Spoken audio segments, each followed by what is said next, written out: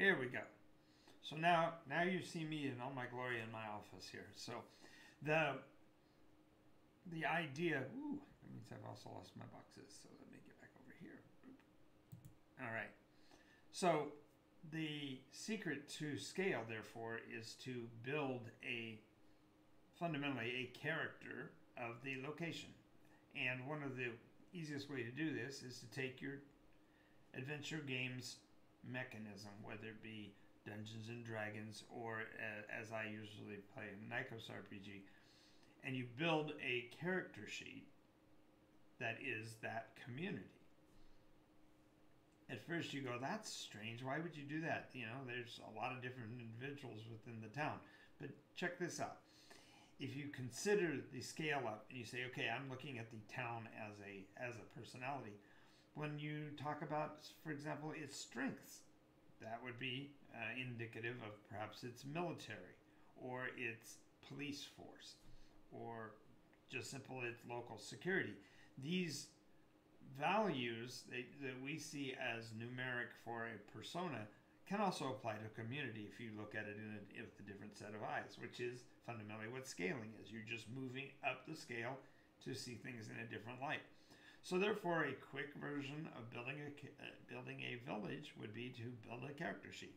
What did they have? What did they have for strength? What is their, when you speak of their constitution, how stable is the community? Is it stoic and going to be there for a long time?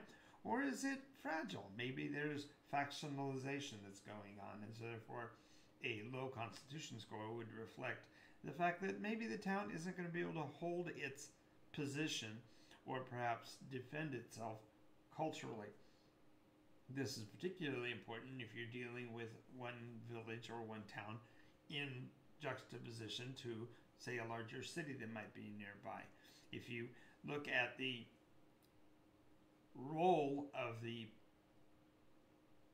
village or the town as an impact on the players, then these numbers start to make sense. If you're looking at, for example, say an agility number, I don't want to always stick just to standard Dungeons and Dragons, but I want to talk about it in perhaps a wider scale. You're going to want to consider the agility of the town. How quickly can it respond? Does it have people who are quick to be there?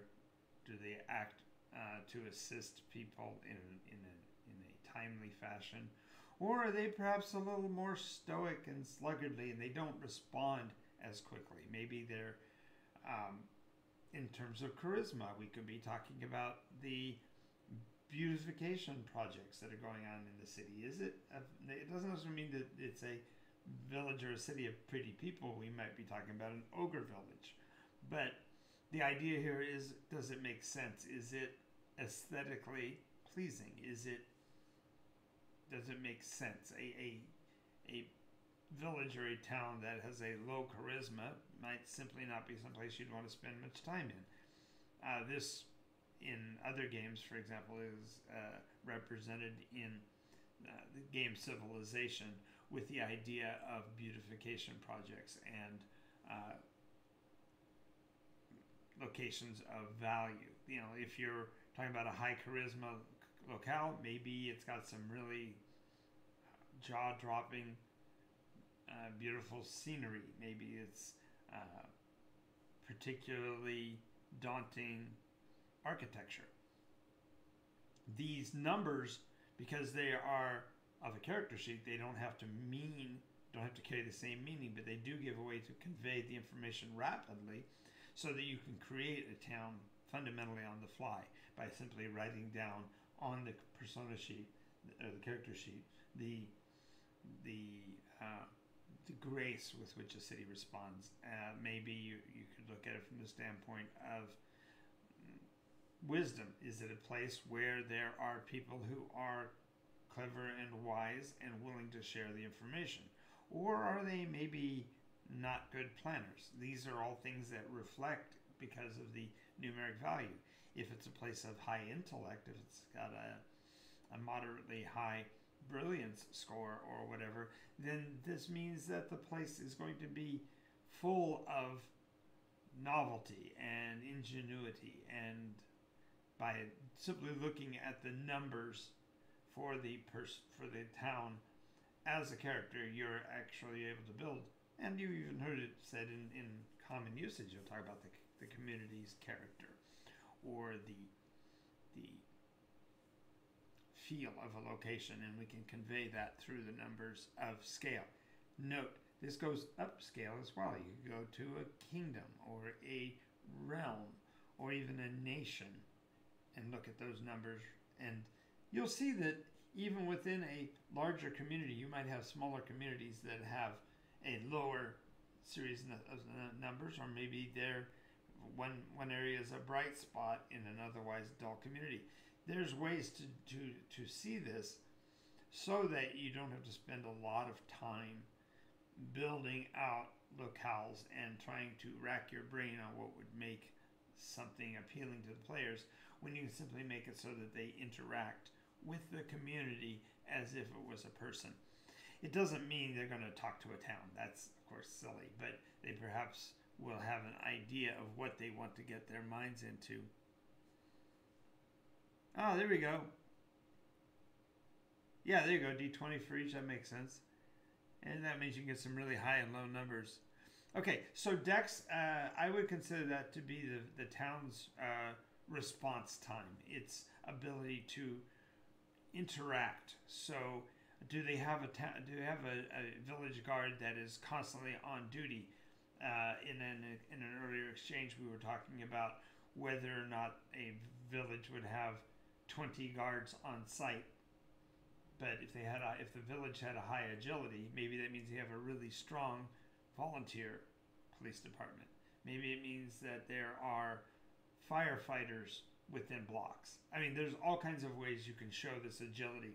You could also technically do it with the very town's movement itself.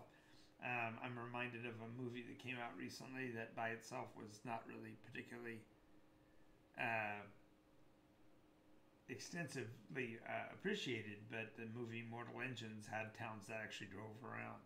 So maybe your town is nomadic, and so the people get up and move. The idea of a very high dexterity might actually mean that instead of finding yourself in a established locale, you could almost think of it almost like the equivalent of an ancient Göbekli Tepe, where you have a static location that the travelers come to, and therefore it's a town by definition, but it's not established, and they can respond to it. So if there was a forest fire, perhaps the agility means they have a better chance of survivability. Maybe they have a high response time because there are military forces that are near them that are going to be problematic. Going through the other numbers, let's see, we pretty much talked about all of them. The idea of the appearance of the town, the depth of character of the town. These are all things that you can take right from a character sheet, as Strigley mentions, the one that he's been working on. So, village with... Wait. Yeah, there you go. There you go. You can put it on an island that moves, or it could be, maybe it's airborne. Maybe the entire village or city is a sky city. There's a possibility there that would give it an extremely high potential agility. Or it could even be, as in Mortal Engines, again, there's a reference to a community that is kept aloft because they're all airships and they've all linked together in the atmosphere, and therefore hold the city up by the very vessels that they travel in. These are all ways to do that. So this idea of using a character sheet to adjust your story lets you move up and down scale, especially in light of the next secret that we have here, which is, drumroll please,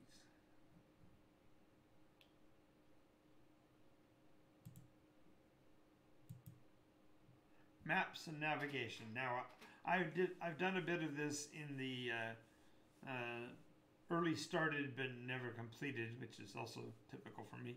The idea of a world in around 80 days. The idea here is you begin your navigation and your mapping with the simplest of map navigation.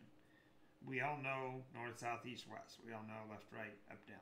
So by utilizing just those simple terms and building a map not of physical locale, but of perceptual locale, you're able to get a quicker idea of what's going on within the game. Now, in a world like Nykos, in the adventure world that I've created, the entire world has been mapped out, and literally you can go in any direction and there's something going on. But that's because I've been doing it for 50 years. A person who is starting out, maybe he only has the one village he wanted to start his players with, and that's where we're beginning at. Well, that's great, but even to the mapping there can be as simple as north, south, east, west. And this is also to the left, to the right. So, for example, if you're going to start in a small village, you've got your character sheet that you've used to develop what you have as far as the culture.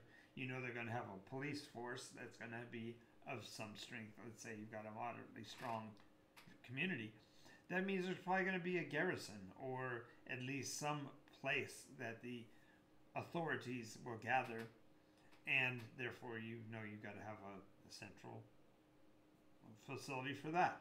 You therefore have to determine, is that right next to the bar, or is it down the street? Is it going to take some time?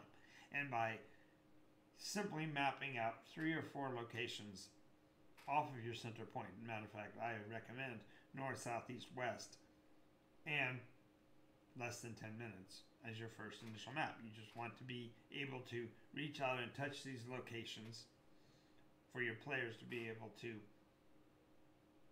put their feet down and push against the universe, so to speak. When you are building a role-playing game, it really is important that the players feel like they're part of the community, and the best way to do that is make it so that they can, as quickly as possible, familiarize themselves with the layout. So by, say, 5 locations in a small village, you've got your center of town, you've got your police force, you've got your merchants, and you've got your religious orders. There's 4 locations right from wherever we're standing. And you just describe where they are. The players will do the rest. The players will, by their own nature, want to learn how to navigate, how far things are away, how quickly they can get there. And I don't recommend a huge amount of effort put into mapping and creating, although that's where I started. And if you want to get down to it, when you started game mastering back in the olden days when I was a youngster, you did the map first.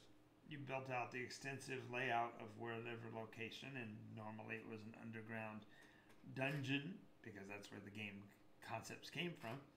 But then you would describe where the players would go within that structure. Well, the same thing's true in a larger scale map, but you don't have to draw it out or anything at the beginning, because the players are going to be gravitating towards locales based on their choices, and then you're just playing into it by scrolling the map. If they go left, then you've got to describe another place even further left. If they go north, then you've got to go some space. There's something beyond the north.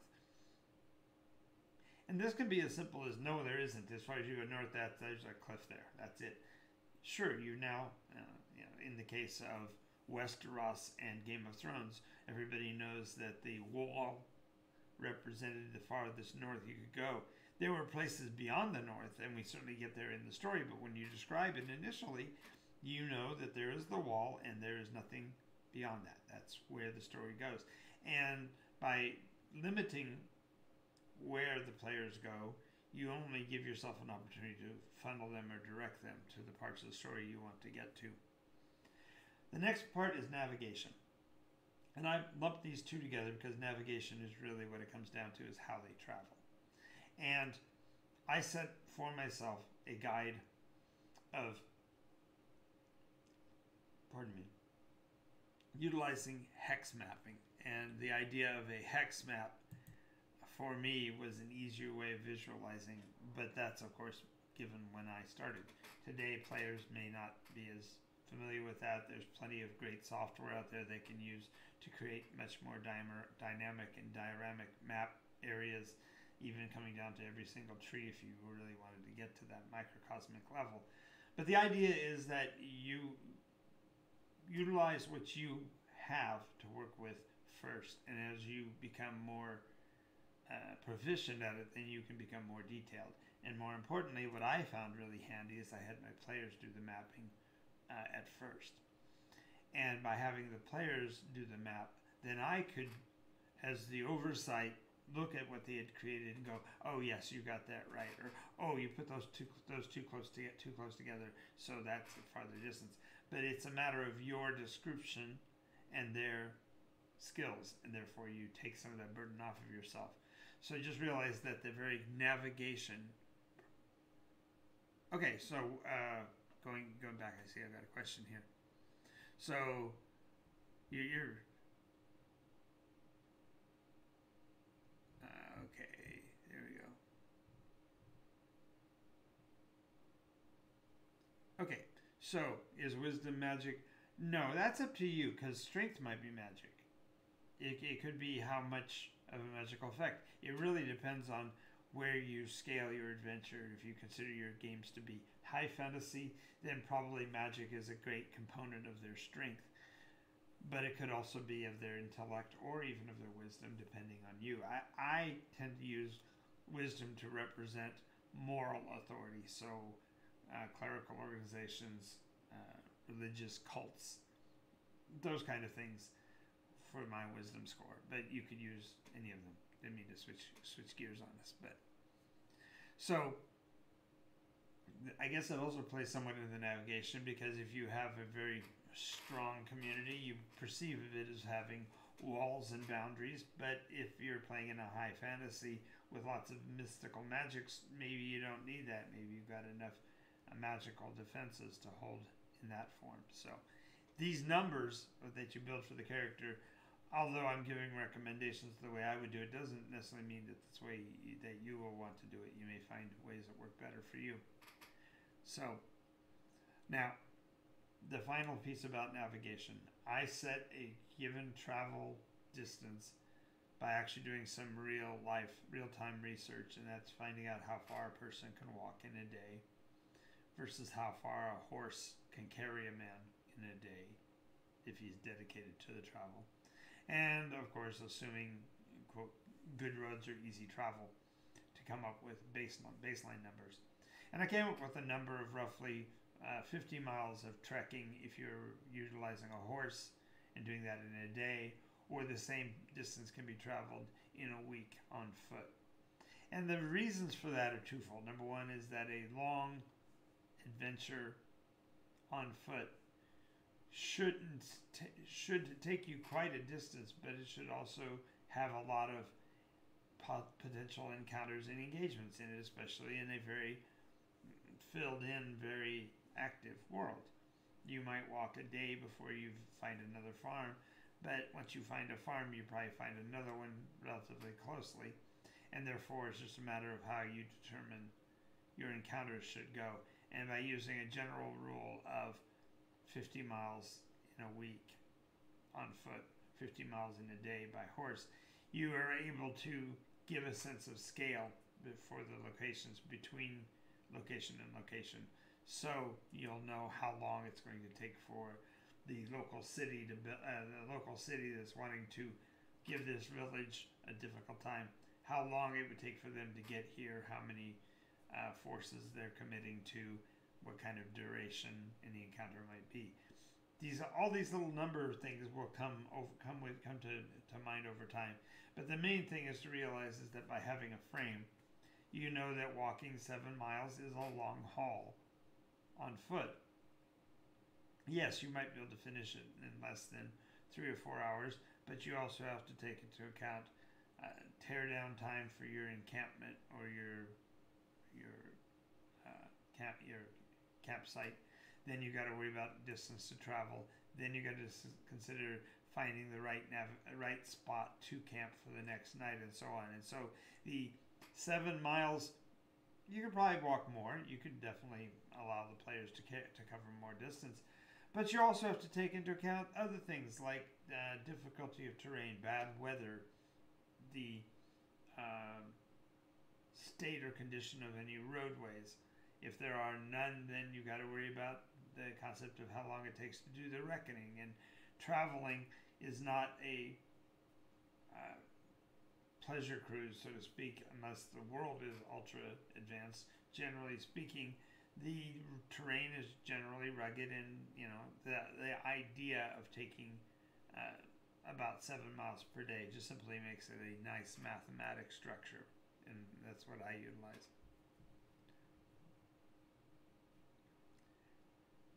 Next.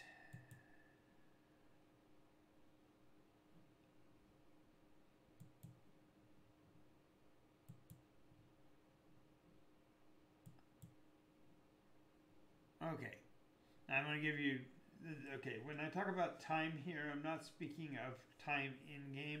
I'm talking about time mechanisms while you're storytelling. And one of the biggest is getting the game going, the actual start time.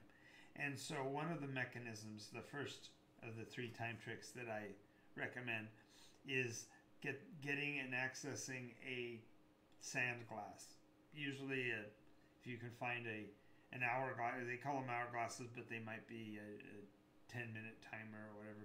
If you get one that's got like a 15-minute, that's optimal for beginning a session, so that the players have some opportunities to kibitz, carry some of the ideas of the story so far into that time period, and therefore they're using that time to describe what they see as going on and what they want to include for the adventure from their standpoint.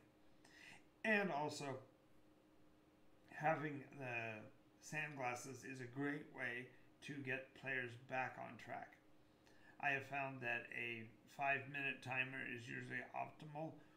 Of course, the egg timers in games that give you a 3-minute window are perfectly fine.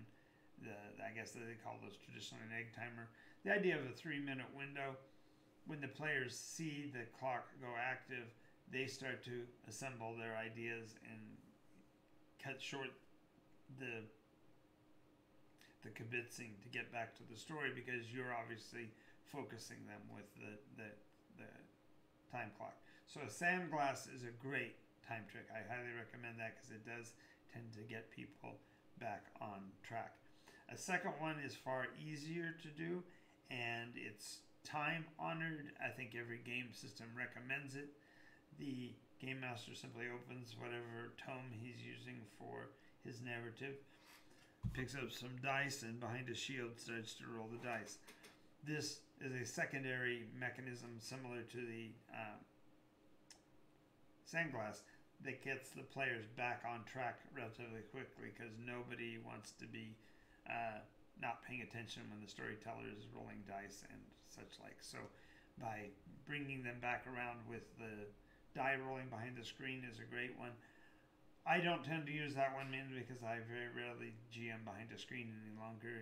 It's gotten to the point where the world as it is, I've been GMing, as I said, for a really long time, and so therefore I know what's going on in any community. I know what the situations and the conditions of the game might be, but having an idea of what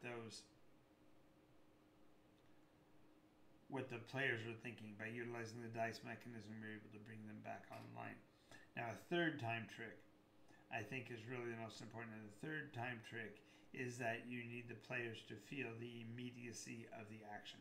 So as you're describing the scene and you're giving the full background, you want to make sure that you speak with a voice that represents the tempo and the excitement of what's going on right now, because you want them really to be focused and paying attention in those really critical moments.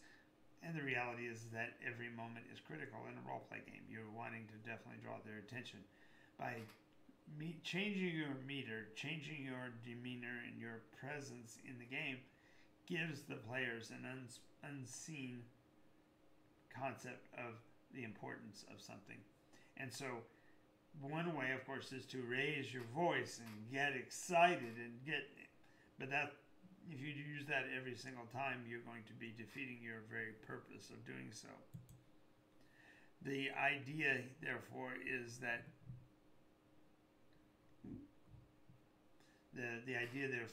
that the timing mechanism should be based on metering. And of course, one of the ultimate time tricks is to be aware of where you are chronologically within a session, because players, if you're playing at an intense level, aren't going to be looking at their watches or their phones to see what time it is. Instead, they're going to be depending on you to let them know.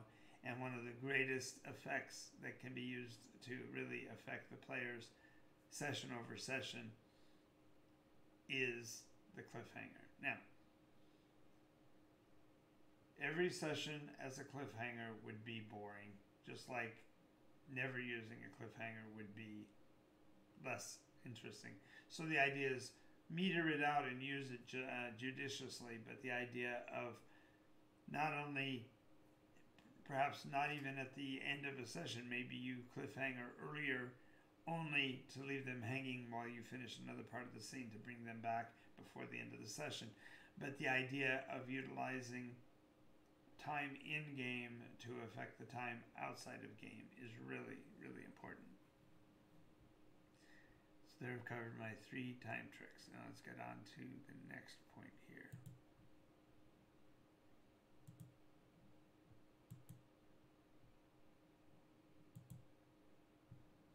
All right. The next part is the part of players. And it seems like we've gotten a long way to getting here. We're talking, several points we've gotten to before we've gotten to the issue of players. But the reality is that as a storyteller, the players are absolutely critical to the story.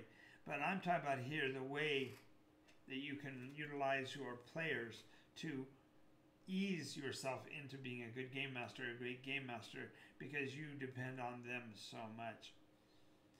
As I mentioned, having the players describe our story so far, that beginning initial moments of the campaign, of the game session, are critical, because then the players are getting to put in their perspective.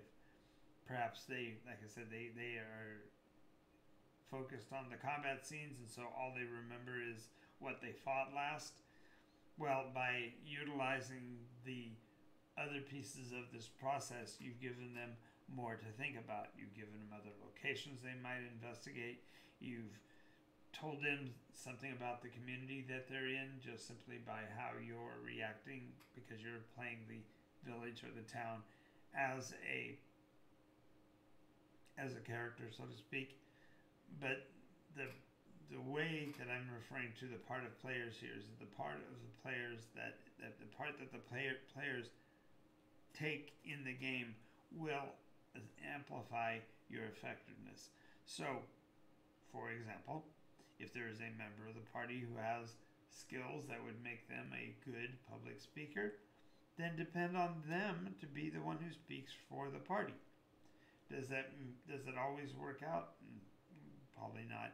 And there are going to be times when a person chooses that role that is really not suited to them individually. But the point is that role play is that you're playing a role.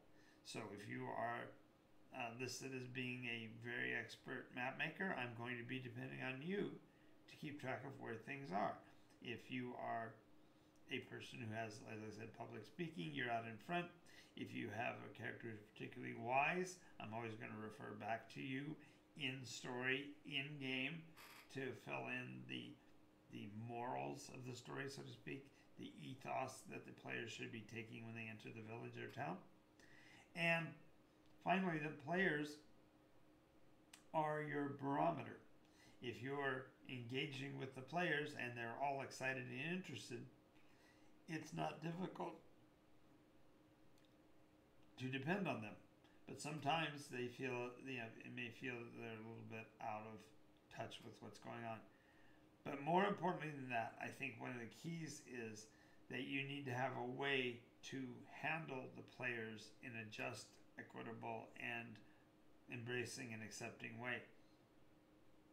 One of the easiest here is a mechanism that I recently discovered on one of the ancillary products. There was a Game Master screen that came out that was very clever. It had the means of putting the character names as basically cards across the top of the screen, and therefore you could adjust them in terms of whether it be your initiative order, or maybe it's just the order in which you call on the players for their actions, or maybe it's their marching order that changes.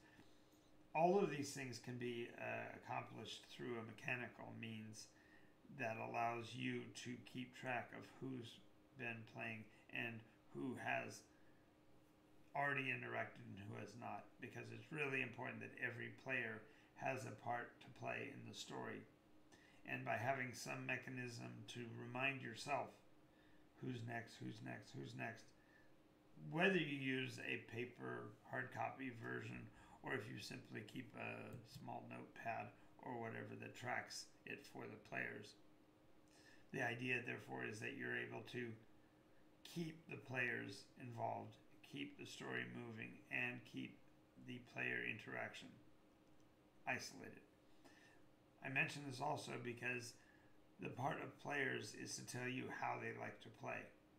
And you might have, pardon my French, a Leroy Jenkins. You might have a murder hobo amongst the group. You may have an entire group that are dedicated to these kind of propositions. It's up to you as the game master to read from the players what it is they're engaging with, what they enjoy, and playing into that. Now, does that mean that every session needs to have a combat scene? Well, it is a monster killing game, generally speaking, when you're speaking of Dungeons and Dragons. If you're doing one-shots, then certainly it'll be a lot of combat actions because that's part of being a character in a roleplay game. But it doesn't have to be exclusively or excessively so. And if you're playing on a campaign level, of course, the story will have ebbs and flows, high spots and low spots that the players will be playing into.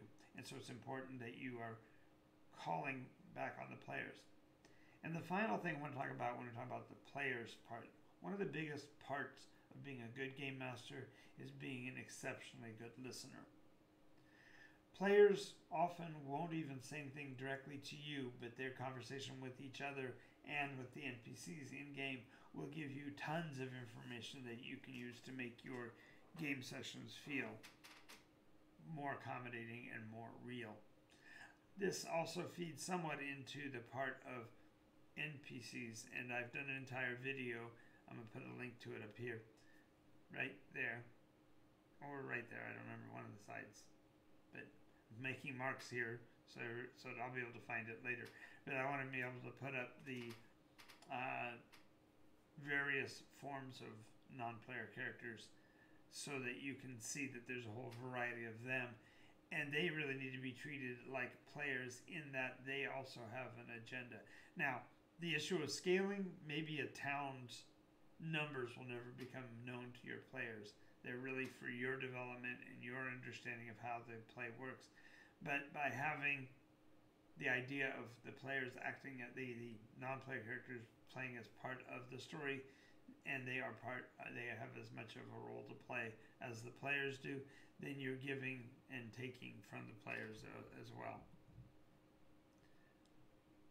Alrighty, we're coming up on the culmination here.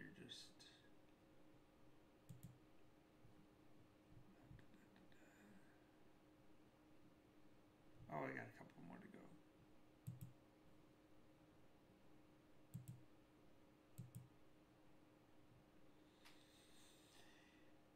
Now, if you read the words I put on the screen, keys to prophecy, you may be thinking, I've gone off the deep end. Jonathan, you're going into a part of the world we don't want to go into, and that is religion. But the reality is here that prophecy literally just means a prognostication. In the case of players, there's nothing that gets a charge out of the players than the realization that something they're doing falls into line with the tropic course of your campaign or your story. The idea here, therefore, is you need to be able to learn the keys, I should say, to prophecy, because there's more than one. If you're going to be developing a story that has long tail, you're running a series of adventures, certainly you want the players to feel like they're part of something, and one of the greatest ways to do so is to establish for them a future that may or may not happen depending on what they do. Now, this plays both ways. There are times when you want the prophecy to fail, and therefore the players have subverted and averted some horrible danger that might have come.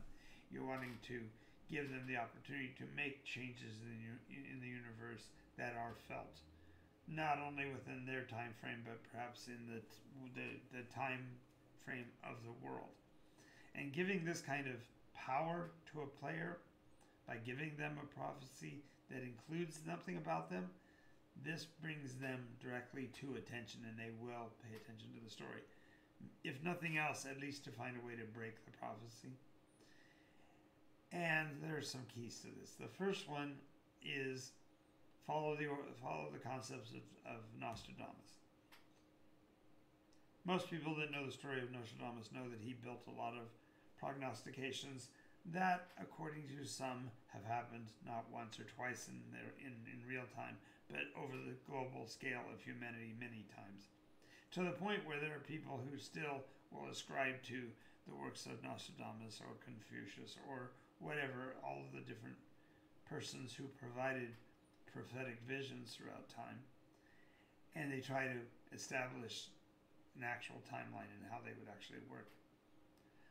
The key to being a prophet, therefore, in these kinds of terms, is to be as general as possible and giving specific keys and clues only to the places where it serves your purposes as a storyteller to get the players to progress. One of the great examples I can give is that there was a young player who was very impetuous when he first started. He was a teenager. He hadn't developed any idea of longevity and had been playing somewhat of a YOLO kind of a personality. But he wanted very much to be a part of the story of the world, and so I made a prophecy and dedicated it to him that he would find himself standing over the bodies of all of his teammates, and it would be up to him to save them all. And he had to, in that prophecy, he would have to make the decision whether he was a moral, upstanding, and righteous fellow, or if he was as capricious and dark as he had been portraying. The funny thing is that the very concept of the prophecy shook him a bit, because he didn't realize that a story could mean him personally. He had always looked at the idea of being a part of a story as being something that everybody just did, and it was like a video game. You push the pieces around on the board, and at the end of the session you put them all back in a box and you were done. But now, with a prophecy hanging over his head that warned of something like this, he started to be more hyper diligent about not only what he was doing, but what was going on with the rest of the group, which fit directly into what I was trying to get from him. You see, by giving him a prophecy and warning him of the outcome, it put him in a position where he had to constantly be checking his actions against what might be. And as it turned out, there was a situation in game, which was sort of inevitable given a capricious attitude as he had, where he was indeed the last person standing. The rest of the group had fallen to magical effects or poison or whatever, and he was literally the last one standing. And you should have seen this jaw drop, because it was at that moment that one of the other players quoted the prophecy to him. He had literally let it slip from his mind, because it had been so long since the prophecy had been made that he'd forgotten. And he was on his way to doing very capricious things, and all of a sudden someone brought out the actual words of the prophecy. He was stunned. As a player, he shook his head and looked at me, and he said, "You knew this? You knew this was going to happen? I don't know how you knew that. That's amazing." Well, it was a self-fulfilling prophecy. He was going to do that if he continued to follow his original path, which he had fallen back into. So it made the prophecy strong because it was general and non-specific, and it didn't say when it was going to happen. It simply was going to be something that occurred. And therefore, by focusing on that, he helped the prophecy to become fulfilled. The second key to prophecy, in addition to being as ambiguous as possible, is be as curiously specific as you can be. But this can be arbitrary. For example, if you say that such and such is going to happen at the rising of the moon, well, which rising of the moon? Is it this month or next month or 3 months from now? You just specified that it's going to happen at the rising of the moon. Another possibility is you could say something about it's going to happen in the valley with the dragon. Well, there are literally a million ways that can be interpreted. It could be that there's a dragon alive in the area. There could have been a dragon that was the controller of the area at some point in the past. Perhaps there's a person whose family crest is a dragon. There's myriads of ways for it to be fulfilled, and each generalization you put in, you want to make it as poignantly specific so that the players will fill in the gaps and attach the pieces and make 2 + 2 = 4. By doing this with your prophecies, you're giving the players agency to interpret. And going back to what we talked about before, the idea of a yes and, sometimes their interpretation of the prophecy is even better than what you had in mind. So just be open to those possibilities, because when they actually happen, then you get the benefit of being seen as, a genius and a fortune teller. And then the third thing about prophecy is realize that some of them are doomed to fail. So even if everything goes the way you intended it to go, but the players make a mistake or aren't in the right place or take a different attitude, any of one of them could cause the prophecy to fail, and therefore the prophecy then becomes a foil for the players to interact with, because they can go, aha, it didn't happen that way, only to set up for a later occurrence of the prophecy when things are more in line with it. So the idea, therefore, is that the concept of prophecy is a dynamic that you can use, but just realize that there are keys to making it work effectively, and you should try to use those.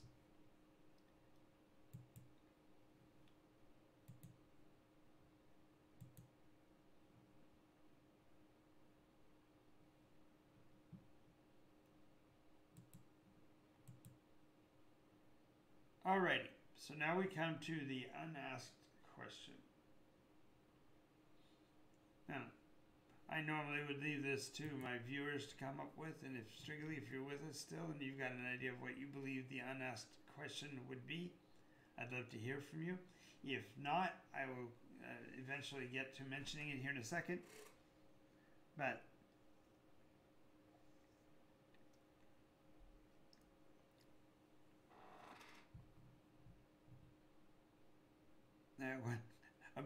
about the question? What do you believe the unasked question would be, given what I've given so far? I'm trying to give away the farm here. I'm trying to give everything that a player could use to make their game dynamic and last as long as my 50-year campaigns have gone. So I just was asking whether you have an idea of what you think might be the unasked question.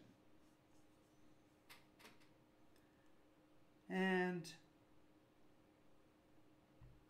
silence from the gallery. That's okay. The unasked question simply is this: why have I done this? Why would somebody spend 50 years of storytelling? Why would someone at this point in my life be running 7, 8, 9 campaign sessions a week? Why would you do that? And the reality is that everything that I talk about, all the good stuff, and we're going to go back and I'm going to highlight them all here again in a second, but every one of the points of my list here are what I use in my everyday life for everything. It doesn't matter how you look at it, all of it really plays in to a real life.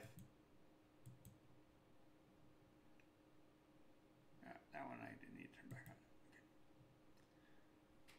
So I'll give you some examples. Life continues on and on and on, right? Our story so far is always the beginning of every day. When we wake up in the morning, it's what's our story for today? What was important yesterday? What are we going to be continuing on with it in the future? The idea of developing a means of reminding myself what's important is key and critical. And so a story so far is literally how I begin my days. I may eventually have enough time in my life to be doing videos at every stage of this, but the idea is that you get up in the morning, you say, okay, what's our story so far? How are we on these things? And I've got a pile of objectives that are, you know, increasing over time as I get more excited about the launch pad and the idea of utilizing creativity that I developed in fantasy roleplay in actual live action, actual life itself. The idea of continuity. What we do today does stack on what we did yesterday, and developing the concept of the domino principle established for the Launchpad actually started with the concept of campaign continuity. You want to keep your story moving on towards its logical conclusion. It's just that you have to develop what that logical conclusion is going to be far in advance of achieving it, because that is how the mind works and it's how reality works. Concept of scale. What you do, a great example is my dad used to always say, how do you eat an elephant? And the joke is, of course, one bite at a time. You have to start someplace and you have to continue. So the idea of being able to scale your actions from a one-person action to a 10-person campaign to 100 people in an audience, you know, to 1,000 or 10,000 or whatever your chosen target would be. But the idea is that your scale has to also be able to be measurable and understandable. And by realizing that, it's easier to take apart the difficult tasks and redefine them in a way that they become easier to handle, because there are scalar comparisons at every step of the road. As far as navigation, yes, we all have an objective in life, and the idea here in games is make it as simple for your players as possible to find their way around. But that's also for us as well. When we are looking at things in terms of navigation, we want to go forward, but we don't always know what that forward looks like. So by coming up with at least an idea of what the next steps would be and progressing towards them, it becomes easier to do. Time tricks. Biggest problems that we have in our world are procrastination in many cases. And I have to say that most people are amateur procrastinators. They're not necessarily procrastinators, because trust me, as a procrastinator, I know how to put stuff off.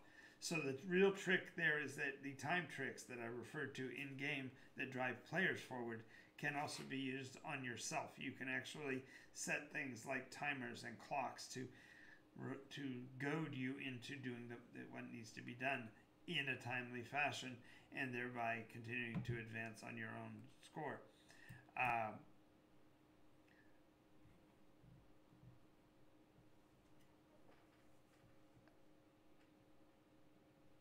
Yes.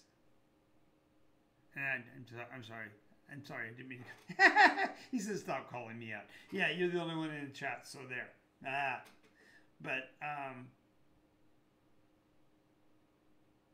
so no, I just was asking what you think the unasked question is. I will get back around to it here in a second. But the idea is that now what works for your games can also work for life.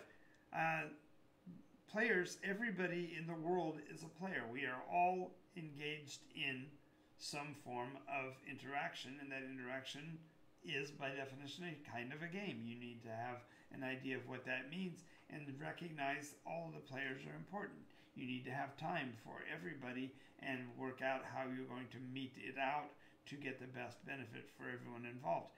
The concept of prophecy has to do with your own future. What is it you envision for yourself? Where do you see yourself going? in what ways are you advancing towards those? And by developing your own concept of self-fulfilling prophecy, you can therefore navigate forward the direction you want to go through building your own prophetic statements and then making them come true. So now the real unanswered or the unasked question is just this: why? Why do you do it? I love it. This is who I am. This is what I do. I have always, whether I've been an air traffic controller or a microwave antenna installer, whether I've been a owning a trucking company, or been a lawnmower. I've done all kinds of different occupations, but in all of them, I'm still me. And the me I am has been a storyteller and game master, and this is what I do. So the unasked question of why? Because I love it. Because this is what I'm here to do. Now I want to thank you for spending some time with me today. This has been really important for me to actually share with you the meat and potatoes of what you need to know to be a game master. This is the short version, and I think that I actually got in right at an hour. So,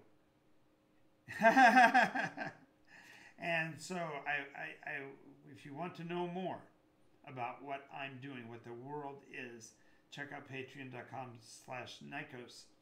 And if you want to know more about the property, check out www.NycosRPG.com. If you want to know more about the lore, that's Nykos.info, NycosRPG.info. And I'm going to put up the what I call the closing page here in a second. So there, you've got all of those notes there. The Discord is listed below. I'm eventually going to get the bot set up so it'll put it into the chat here so you can find it that way as well. But until those times, I want to thank you for your time staying with us today in this video. If you like what you see, follow us here on Twitch. We're on generally every night, and if you at 11 p.m. every night. And we also do live streaming games on Saturday. There's more information on that. Thank you very much. And we also have additional games at a game store here in Southern California. So if you happen to be in the Redlands area, Board Game Paradise is the place for that. Mondays and Tuesdays at 6 p.m. Pacific. And gosh, there's so much more I want to share and so much more I want to get to, but I'm really glad that you spent this time with me today.